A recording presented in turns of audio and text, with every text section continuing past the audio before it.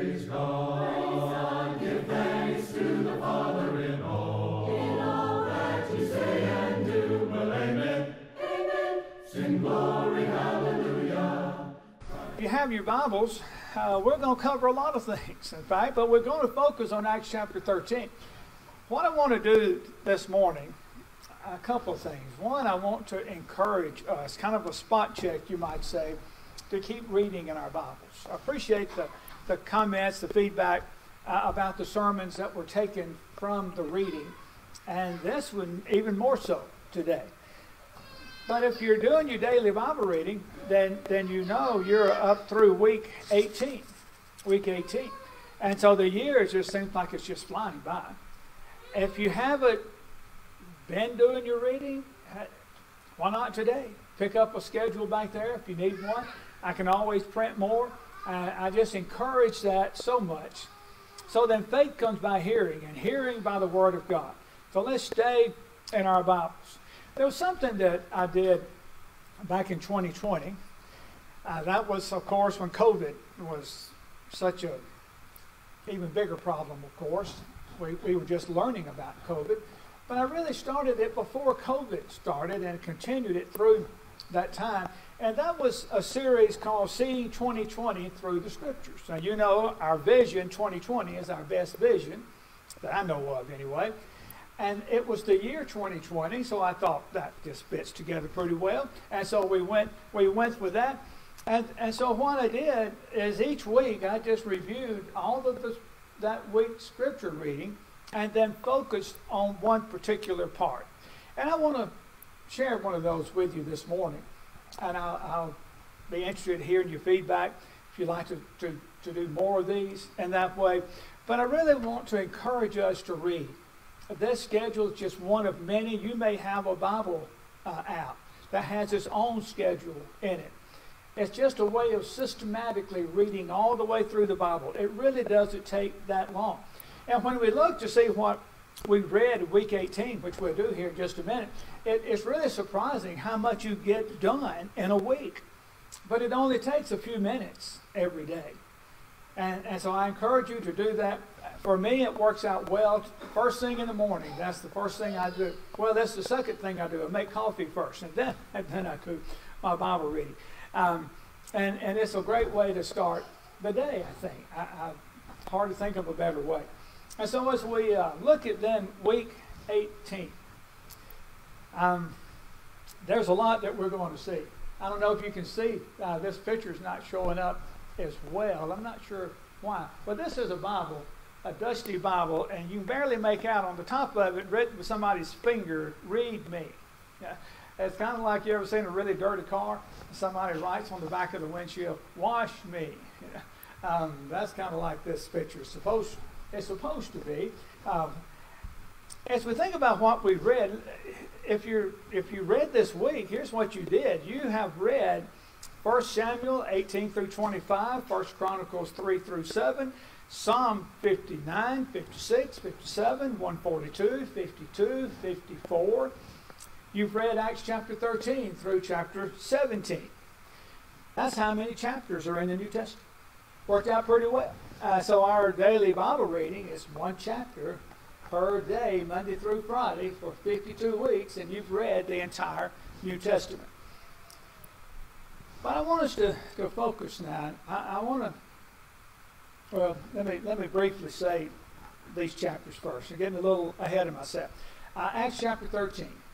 We're reading through Acts chapter 13. Barnabas and Saul are appointed. They're getting ready to go on the first missionary journey.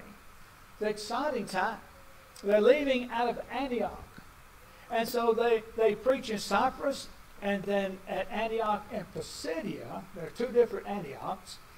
And then there are blessing and conflicts there at Antioch. And then in chapter 14, the first missionary journey continues. They go to Iconium. There's idolatry abundant at Lystra. They're stoned. But Paul is, but they escape to Derbe. And they're strengthening the converts. And then in Acts 15, they're back home now. They've completed the first missionary journey, and they're back home, but there's a problem. there are some people coming and trying to get the Gentile converts to believe that they've got to be circumcised in order to be saved. And Paul is like, no, that is not the case. And so they're going to go to Jerusalem in Acts 15 to try to work this out and settle this dispute. And so there's the Jerusalem Council. And in that council, they let them know, no, we never told anybody to go teach you that. You do not have to keep the law of Moses to be saved. So they have a big discussion about that. And they continue their ministry in Syria. But then there's a division over John Mark. And said, well, why was there a division over John? Because on the first missionary journey, they go through the island of Cyprus to begin their journey. They leave the island, they go up to the mainland, and for some reason, John Mark just leaves them. He goes back to Jerusalem.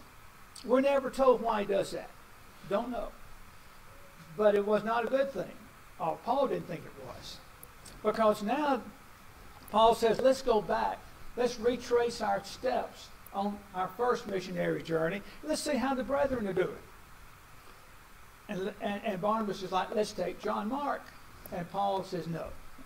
He left us, remember. Let's not take him. So they have some conflict over that. They worked it out, and they end up both making their own missionary journeys. And then we get to Acts chapter 16. Now we find the second missionary journey has started. It actually started in chapter 15 and verse 40, but they're on the second journey. And on the second journey, there's this young disciple named Timothy that they meet, and he starts traveling with them. Well, you wonder, where does Timothy come from? 1st and 2nd Timothy in our Bibles. Well, here in Acts chapter 16, it'll talk about this young man that they all spoke so highly of. And he starts traveling with Paul and with Silas. They wanted to go and preach in Asia, but the Holy Spirit said no. But then Paul had a dream about somebody from Macedonia saying, come over and help us. And we talk about the Macedonian call, don't we? Remember our song, I have heard the Macedonian call today. We just sing it, send the light, send the light. And so that's where the basis of that song comes from, Acts chapter 16. Remember the story of Lydia. She was out there by the river, she and a group of women worshiping. She ends up being baptized there at Philippi. Paul and Silas are put in prison at Philippi, and we have the story of the Philippian jailer and how he was converted and became a Christian, he and his household. And they have shamefully treated Paul and Silas. They have beaten them. They have thrown them in prison. And now they send word to y'all just go on. Y'all just leave town. And Paul is like, no. You have beaten us openly, uncondemned, and I am a Roman citizen. Paul didn't mind exerting his rights as a Roman citizen that they had violated, and it scared them to death. And they work it out, and Paul and Silas are going to leave. But not before Paul has his say of what he thought about the way they were treated. And then in Acts chapter 17, Paul is preaching Christ at Thessalonica. They have trouble there. Jason's house is attacked. Then they go to Berea. Remember that those in Berea were more noble-minded than those in Thessalonica. There in the 17th chapter. Then Paul goes to Mars Hill, and he's talking to some people who knew nothing about God or Jesus there in Acts chapter 17. But what I want to do now is I want to go to Acts chapter 13. And I want us to look at a passage here that I read part of at the Lord's table there. Let's look at it a little more closely. And so we're kind of spotlighting this passage. And again, I've read some already. But I think there are some great lessons to learn here. One is on the level of when we're preaching and teaching. In my case, preaching, and some of you maybe at times fill in, and certainly many of you teach, right? And so if you think about doing that, what we see here is a good example that you start where people are. You don't want to preach over somebody's head. That does no good. But you don't need to tell them to do things they've already done either. You start where they are. And so if a person's already a believer, for instance, you don't say, hey, you need to believe. Well, I already believe. But Paul is recognizing who his audience is. His audience are mainly Jews and Gentile proselytes. And so he's going to start from where they are, knowing the Scriptures like they should know them. And I think that's a good reminder to us. If you're studying with somebody, see where they are. What's their relationship with God? Do they believe in God? Do they know anything about the Bible? Do they believe in the Bible itself? Find out where they are, and then go from there. And that's what Paul is going to do. And so starting in Acts chapter 13, as I mentioned earlier, he went to the synagogue. Now when he goes to the synagogue, who's he going to find mostly? It will be Jews and Gentiles converted or proselytes. And so he's there, and he is starting with things they all agree on. Let's get on the same page here. You know, they have the Old Testament, right? In fact, as we get started in the passage, in verse 15, and after the reading of the law and the prophets, the rulers of the synagogue sent to them, saying, men and brethren, if you have any word of exhortation for the people, say on. And so they opened the door. What a door of opportunity for Paul and Silas there. And if you have anything to say, you know, you visitors here, just say it. But what had they just been doing? They had finished the reading of the law and the prophets. And we'll come back to that here in just a minute. And so in verse 16, Paul stood up and motioning with his hand said, men of Israel, and you who fear God, listen. And then he gives them a brief history lesson that they already knew this. But what was he doing? He's establishing common ground. He's like, listen, we both believe these things. That the God of this people Israel chose our fathers and exalted the people when they dwelt as strangers in the land of Egypt, and with an uplifted arm he brought them out of it. And he talks about the wandering in the wilderness for 40 years, and just that history lesson, you might say. Verse 20 is interesting in this. It says, and after that he gave them judges for about 450 years until Samuel the prophet. Now we've just been talking about that, haven't we? About the judges. Well, here it says about 450 years. Really, the time of the judges lasted about 400 years. But what he includes here is the wandering in the wilderness, 40 years, 10 years to conquer the land, and then 400 years of the judges, which would add up to 450. And so he talks about those. And afterward they asked for a king, verse 21. We've just been studying that, right? And so they're all on the same page. And then in verse 22, he removed him. He raised up for them David as king. Now going from David, he's going to bring David and connect David to Jesus. That's his connection now. They are like, amen, all the way through. That's right, amen. Wandered in the wilderness. Yep, Saul was the king. David was the king. They're all right there together. Then he says in verse 23, he said, from this man's seed, according to the promise, he's appealing to their faith in the Old Testament, that this is what God promised. God raised up for Israel a Savior, Jesus. And he doesn't want them to be surprised by this. God promised this, and he's going to share those scriptures with them. There in verse 23 is on the screen. Verse 24 and 25, he briefly mentions John the Baptist, who was the forerunner. And then in verse 26, men and brethren, sons of the family of Abraham, and of those among you who fear God. You see that that connection he's trying to hold on to with them. He says, to you, the word of this salvation has been sent. Of what? We'll go back up to verse 23.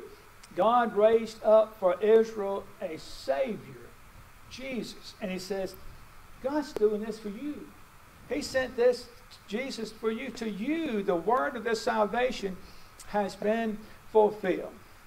For those who dwell in Jerusalem and their rulers, because they did not know him, nor even the voices of the prophets which are read every Sabbath, have fulfilled them and condemning him. Remember we said in verse 15, what had they just been doing in the synagogue? Reading from the law of the prophets. And Paul says, that scripture you've been reading all this time. He said the rulers over there in Jerusalem, they're over in Antioch of Pisidia.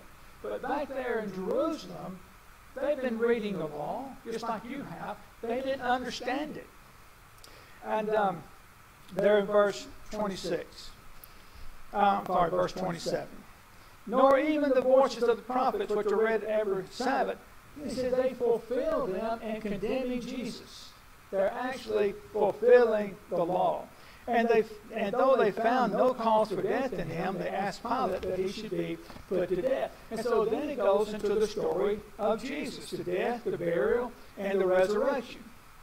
But notice he's appealing to the Scripture. According to the promise, God raised up a Savior, Jesus. And to you, the word of this salvation has been sent. That's Jesus. Then in verse 27, he said, because they did not know him. Well, there's a lot of people that say a lot of things about Jesus today because they don't know it. And so we need to get to know him, and we do that through studying his word. And he said, and they didn't know the voices of the prophets. Now, brethren, sometimes we don't know the voices of the prophets like we need to. They're there. They're there for our learning. Romans 15 and verse 4.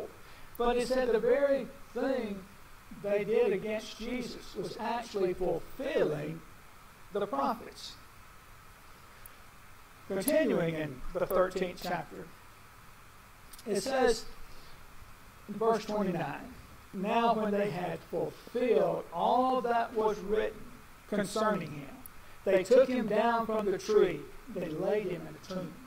Imagine he's talking to these people who maybe knew a little, but not a lot, about Jesus, but they were supposed to know the old law. And he says, you know what they've done? They fulfill Scripture. Well, see, these people believe Scripture. And when we appeal to people based on what they believe, can't we get further? If we establish that they believe the Bible, you're studying with somebody, maybe talking with a neighbor, a co-worker, and they believe the Bible, well, you know, you point to, the Bible says. You know? Well, if they believe the Bible and you show the Bible says, that should make a difference, shouldn't it? And with Paul, he said, you believe the law and the prophets, and the law and the prophets said, and look, Jesus fulfilled all of that. It should make a difference. But, verse 30, they laid him in a tomb, but God raised him from the dead. Now, why would they believe that? Now, the scriptures that they do believe said, as he'll point out to them, he would not be allowed to suffer decay. He would not stay in the tomb. God raised him from the dead. Why believe Paul? He was seen for many days by those who came up from Galilee to Jerusalem, who are his witnesses to the people. Don't just take our word for him. He was seen. Remember 1 Corinthians 15, the first several verses, witness after witness of the resurrection is listed. In fact, at one point, over 500 brethren at one time saw Jesus alive. And Paul says, we're the witnesses about this. In verse 32, and we declare this to you. So Paul said, here's what I'm telling you about. You believe the scriptures. They're read every Sabbath day in the synagogue. I'm telling you about Jesus who fulfilled the scriptures that you believe in, but they didn't understand that. They killed him, they put him in the tomb, but God raised him from the dead, and there is eyewitness testimony. Don't take my word for it. We declare to you glad tidings, that promise which was made to the fathers. Now he's talking about two different promises here, I believe. One promise was made to David, King David, that he'd have an heir on the throne. Jesus fulfilled that. Another promise was made to the fathers. Generally, that talks about back to the patriarchs, like Abraham, Isaac, Jacob. And God promised Abraham, through his seed, all the nations of the earth would be blessed. That's glad tidings when that comes about. Glad tidings is another way of saying gospel, good news. That promise which was made to the fathers. God has fulfilled this for us, their children, in that he has raised up Jesus, as it is also written in the second Psalm. You see him going back to Scripture again? Isn't that what we need to do when we're talking and studying with somebody? And for our own faith, go back to the Scripture. As it is also written in the second Psalm, you are my son, today I have begotten you. And then in verse 38, he says, therefore, he's going to draw a conclusion now from all that he has just said.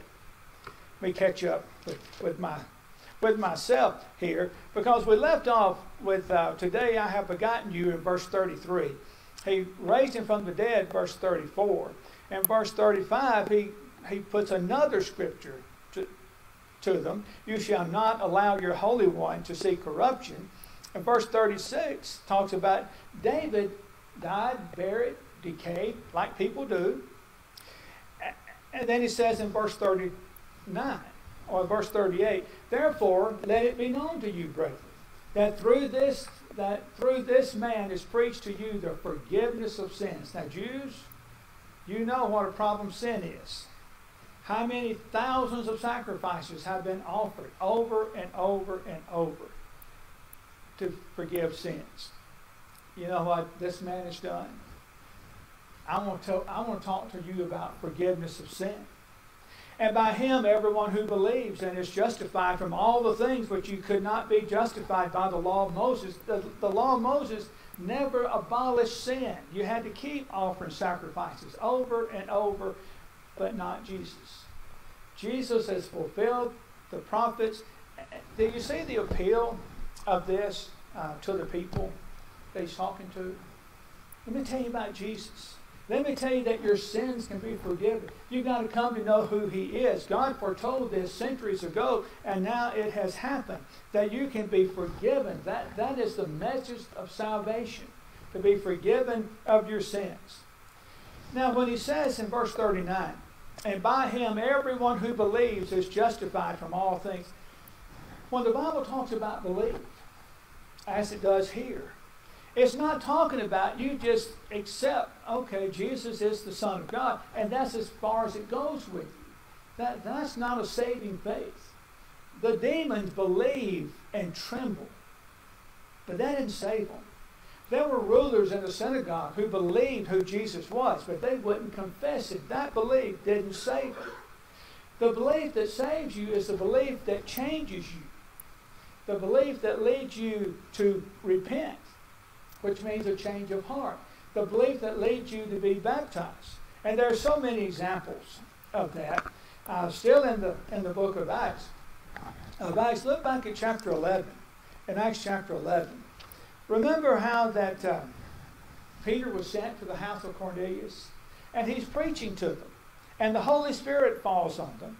And some people think, oh, they're saved. No, they're still not saved yet. The Holy Spirit fell on them to show that they were worthy of the gospel as a Gentile. And then, find a verse, verse 43. To him all the prophets witnessed through his name, whoever believes in him will receive remission of sins. Then they taught them about Jesus. And then in verse 48, he commanded them to be baptized in the name of the Lord. Well, then they were called to task about that. The Jewish brethren thought you went to Gentiles, and you went and you ate with them, you spent the night with them, you went into their house, all of that, and then you preached the gospel, and they said, no, let me tell you about it. And when he tells them about it, if you go over to chapter 11 and verse 17, he said, if therefore God gave them the same gift as he gave us when we believed on the Lord Jesus Christ, who was I that I could withstand God? When they heard these things, they became silent, and they glorified God, saying, then God has also granted to the Gentiles repentance to life. We've got belief, we've got repentance, and we've got baptism. And it always happens like that with every example of conversion. The same thing happens, and we've run out of time, the same thing happened in Acts chapter 16 when the jailer wanted to know what to do to be saved, and he was told in verse 31, believe on the Lord Jesus Christ, you will be saved. Well, then they taught him, just like with Cornelius, you've got to believe in Jesus. Now let me tell you about it. And so the jailer, you've got to believe in Jesus. Now let me tell you about him so you can believe in him. And then in verse 33, immediately he and all his household were baptized. It's the same pattern we see over and over. And so here in Acts 13, I'd like to bring all this to a conclusion then. Back in Acts 13, now he's just talked to them. He's just told them Jesus, that the Jews crucified. He's the Savior. He's the one promised all through Scripture. Now what are you going to do about it? What are you going to do? They've heard God's word. And you know we've got the same two choices that they had. Paul gives them these two choices. But you notice in your Bibles, notice in verse 43. Now when the congregation had broken up, many of the Jews and devout proselytes followed Paul and Barnabas, who speaking to them persuaded them to continue in the grace of God. What does it mean, continue in the grace of God? Titus chapter 2, verse 11 says, for the grace of God that brings salvation has appeared to all men. God's grace is the giving of Jesus. It's allowing you to hear and respond to the gospel. That's God being gracious to you. And he says, you've heard the gospel. You've heard the message of salvation. Continue in this grace. In other words, believe in it. Be obedient to it. So that's what he's urging them to do in verse 43. Or you can do what we read in verse 45. The Jews saw the multitudes. They were filled with envy. So they're getting people to push back against the apostles. And verse 46, then Paul and Barnabas grew bold and said, it was necessary that the word of God should be spoken to you first. But since you reject it and judge yourselves unworthy of everlasting life, behold, we turn to the Gentiles. What had those done who rejected God's grace, the gospel of Jesus? They decided they weren't worthy of everlasting life. Isn't that a sad thing to decide? If you won't accept God's way for you to have everlasting life, you have judged yourself to be unworthy. We're going to sing a song now that is meant to encourage all of us to be ready to meet the Lord. If you know about Jesus, but you just push him away, you have judged yourself unworthy of everlasting life. And none of us want that. Or if you have become a Christian and you've wandered away from the Lord, is it the same thing true? You have judged yourself unworthy of everlasting life. Don't be that person. Be sure to come to the Lord. And if we can help you in that in any way, let it be known while together we stand to sing.